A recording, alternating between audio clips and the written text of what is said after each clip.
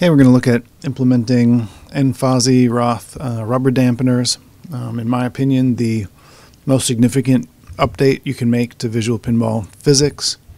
And people will say physics are subjective and everybody likes their own thing, but I mean, nFozzy did quantitative research to show that this is how a ball behaves, or more accurately, how a ball behaves, compared to any variation you can just simply make in visual pinball. So I can't play a game that doesn't have this, and I think once you recognize it in a game, you won't be able to either. It is that significant. So I have Schizo's Monster Bash, and I'm grabbing a large and a small mesh from there. They're on layer 11.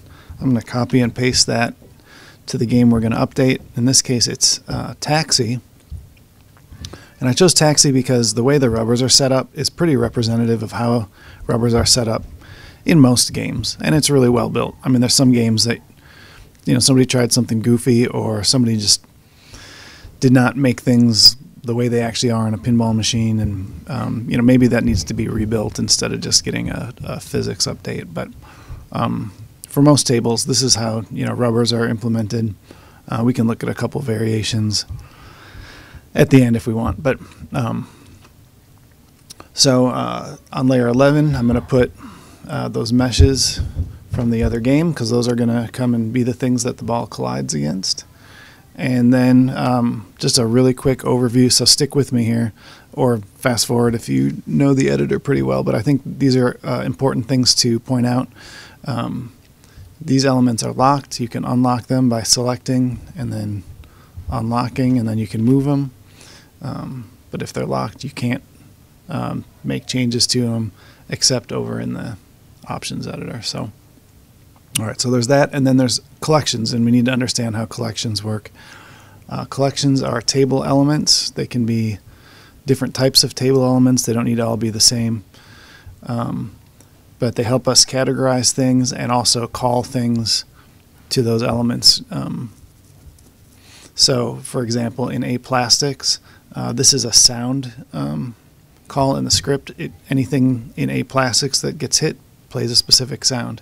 So if we go into that, we see that these 6 elements on the table are in this directory and are calling that sound when they get hit, because fire events for this collection is on. If I turn that off, nothing would happen when the script called these.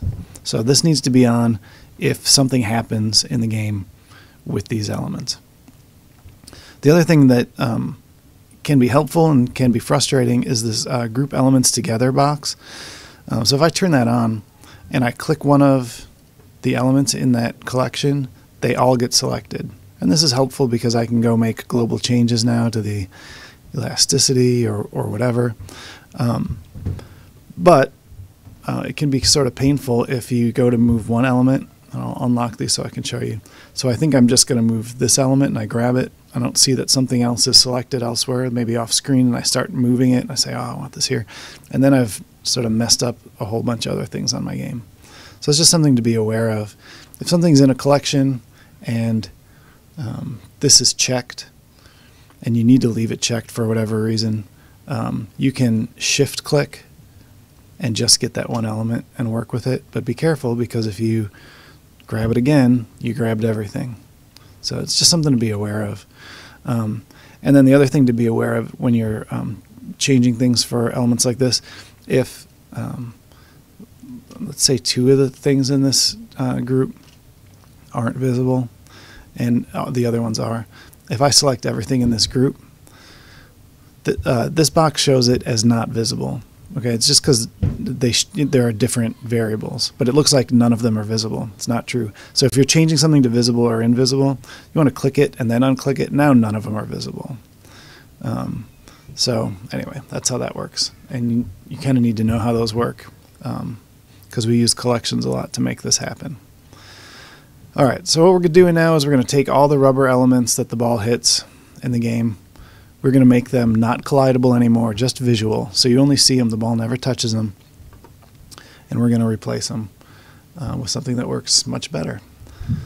So what I want to do is I want to go to the select element tool, and I'm going to sort by type, and I'm going to find all of the rubbers. There they are. Okay, so I'm going to select them. There they are. I'm going to right click.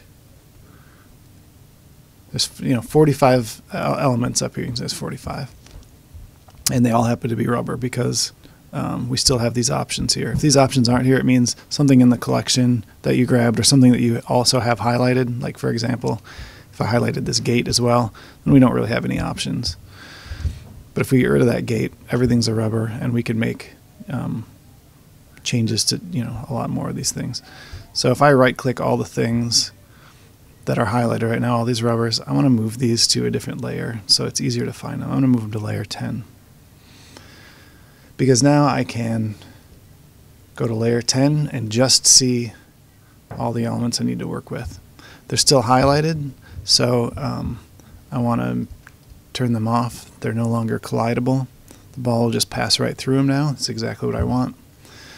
And I'm going to turn on layer 11 too, which is where I place these. So the basic idea here is that the ball interacts differently where there are posts than where there are not posts. And so we are going to put these elements where there are posts. Still acts like rubber, but is not the same. So I'm just going to take this and I'm going to copy. Let's do physics materials first. So one really convenient way to manage your physics is to use materials. It's easier to change all of the physics settings for a certain type of element at once this way. There it is. So we're going to pull this in. And this is all the Z-call stuff from the Monster Bash game. I guess should have just shown you how to do this. So you would just go here. These are all the physics. You would export those to a .mat file, and then you would import them here. Alright, so I've got them. These are going to set our physics. So I can grab this, and look, it already has rubber posts because that was the name of it in Monster Bash, so that's cool. But as you update the whole table, not just the rubbers, you're going to use that. So look, we've got this metal wall right here. The physics material is no longer going to be the one that was set in the game. We're just going to go ahead and set it to metal with some fall off. So you're going to do that for everything, but not now. That's not what this tutorial is. Back to business. Okay, so that's there, and then we need a collection to put these in. The collection is going to be called dposts, and we need to make sure that fire events for this collection is selected because we need some things to happen in the game when a ball hits one. So, alright, there we go. So we got that, and we're just going to go around and copy and paste everywhere where there's a post. And right now we're going to do that based on what these rubbers look like, and then later we are going to go in and just double check that there aren't some places where there are posts that we don't see from here. You can fast forward for a minute. I'm not going to edit this video. You know what, screw it. I'm just going to do this much of it for now. And then for pins, you would do this, and these have a different material, rubber pegs instead of rubber posts, but they still get put in this dampening collection. So okay. So what I could do is just turn on 11 and grab all of these, and then You know, that's checked because some of them are in dpost, not all of them are. So again, I mean, this is dumb editor stuff, but it's what we have. So now they're all in there. And you can double check that by doing this. And you can see, you could also remove one or add one like that. So, all right, so now all of these are collidable. And the part that we need to change now is to put a wall across here to handle this part of the physics collision. So I'm just going to create a wall, try to make it kind of seamless so there isn't a lip or anything weird that the ball would bounce off of. There are ways to do this, I think, faster and easier in Blender if you're comfortable in Blender. But if you want to do this all in the editor, this is what you're going to do. And then this doesn't go into dpost, doesn't have a dampener, but it does need a rubber physics material. And in this case, that's the rubber band. Okay. You want the hit event to be on for this. If you want a sound to play when the rubber band gets hit. I don't, because it doesn't really make much sound when the rubber band gets hit. These, however, you're going to make sure your hit threshold is at 0.5. And these, you know, they're already in dpost, but I also want to hear it when they get hit. So I'm also going to add them to a rubber posts, because that's the directory where the sound is being called. So anyway, and that's basically it. Let me show you just a quick variation, and that's where sometimes across a stretched rubber band you'll see a post, yeah, like right here. All right, so here we have a rubber band that is stretched like this, and so we would put this here and this here. But if we look, there's another post here, and so the ball is going to behave here the same as it does over here. So don't forget to be thorough and do something like that. And we're actually going to bring that all the way out to the edge of there. And really, there's very little like rubber band material here. I would actually, if this were my project and I were going to put a lot of time into it, I would create a third physics material to be sort of a midway between a post and a stretched rubber band, and put it in between these. But that's a little bit more of a nuanced thing, and so those things are kind of at your discretion as you get into this and want to do this, you know, more accurately. There's also like post sleeves, and I don't think there are any in this game. I guess I should have looked. That's the tall, sort of cylinder-looking things, and so if you had those elements, you would, you know, size it to the size of whatever that rubber is. You would just do that using, you know, scale, not along Z because that's up and down, but your X and Y. So say it needed to be smaller, you could just change it like that. And then that specifically, you would create a collection called D sleeves and put it in that. And then you'd also need to make sure that you were firing events for that collection. All right, so you know, iterate this until you're done, and then it would be wise to go take a look at everything you've got, and if it's a sleeve, you know, pull it out separately, but make sure that they're all in that directory, or you're going to have bad, you know, physics response. Make sure your physics materials are set correctly. In this case, this pin is a different material, and so it wasn't showing. Okay, they all have the posts. All the pins have pegs, and all the, we said this was a sleeve, and so then let's make it a sleeve. Okay, and all the sleeves have sleeves. Okay, so those are set up.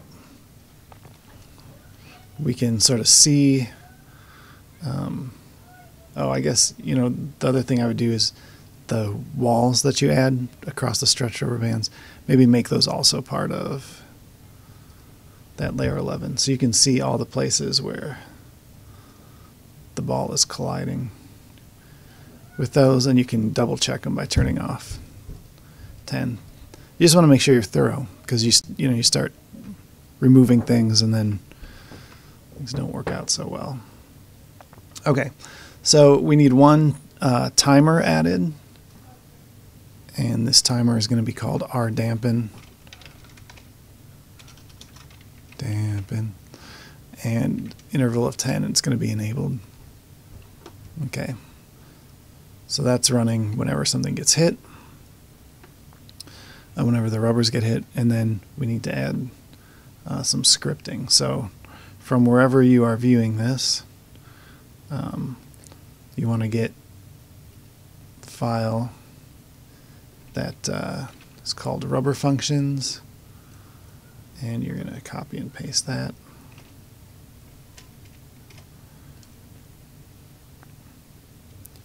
And then you're going to get the file that's called core tracker, and you're going to copy and paste that. So that should be all we need to do on taxi. I mean, just finish it up. But to get the rubber dampeners working, just make sure that your physics materials match the tutorial as well. You can't just do that and then skip the rest and expect it to play well. But if you change this to the recommended values, I think it's gonna right out of the gate, you're gonna be like 85–90% improved, and then there's places you can tweak and adjust your table slope and play field friction up and down a little bit from here. One thing you might find that's a little different as far as layout is like in a JP Salas table. He already separates out the post from the rubber band, which is nice when he sets up his tables, but it doesn't have the rubber dampening in. So you want to make sure that you add the rubber dampeners to get his tables to play nice, and of course again to change those values to the recommended amount. He's been doing like the low friction thing that Word and Roth had done for a while, and it gives you a better side-to-side motion with the ball, but the ball still behaves just crazy off of posts and gives you a lot of weird spin too. So these values with the nFozzy scripting are going to get you like just so dialed in right off the bat. So anyway, that's all I got. I hope that's helpful. Let me know what wasn't helpful or what I didn't cover, and we'll get it covered. Thanks.